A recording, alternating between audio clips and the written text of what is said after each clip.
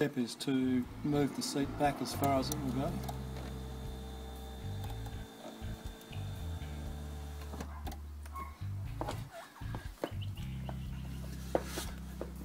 Now you'll see there's a joint in the carpet here, so just put your fingers under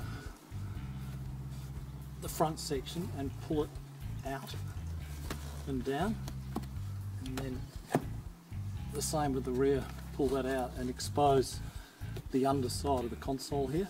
So I've pulled the carpet back and I'll try to get the phone camera up under here so you can see what is in there, but there's a little clip just there,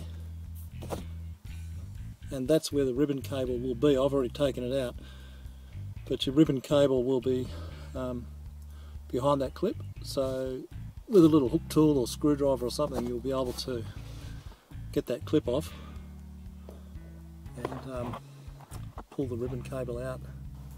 So that's the culprit there.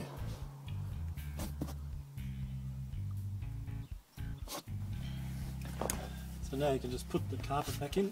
Just put the back section in first, the clips underneath the plastic, and then the front section.